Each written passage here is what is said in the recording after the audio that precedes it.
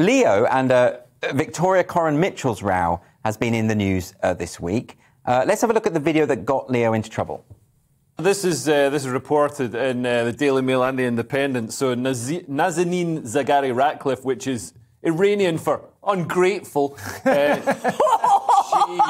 She certainly split the room, hasn't she? Yeah, she has. She has. And, you know, so she had this press conference, had a right old go at the British government for spending, like, what was it, £400 million to get her back? She's supposed to be a charity worker. So that joke led to this response from Victoria Coren Mitchell, saying, if this stumbly, cackling, racist incompetence is what GB News puts out as a trailer, what on earth is the rest of it like?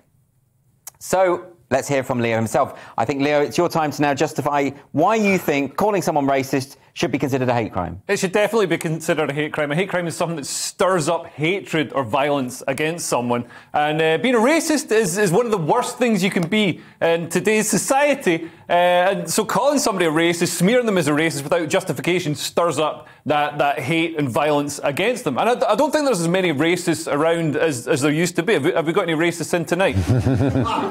See, no hands going up. And, you know, according to Twitter, GB News is where they'd be. So, you know, I don't think it's as big a problem. But what there is a lot of people wanting to accuse people of racism because it's an easy way to virtue signal and show that you're not racist and show that you're in line with woke values. So Victoria, you know, called me a racist. I wasn't being racist. I was criticising a specific person. I didn't know she wasn't. I assumed she was British because we paid £400 million to get her out of Iran. But yeah, I was criticising one specific person. Victoria said I was conflating a negative attribute like being ungrateful with being Iranian, and I wasn't. I was criticising one specific person, and also Iran isn't a race, it's a country, and it's a multi-ethnic country.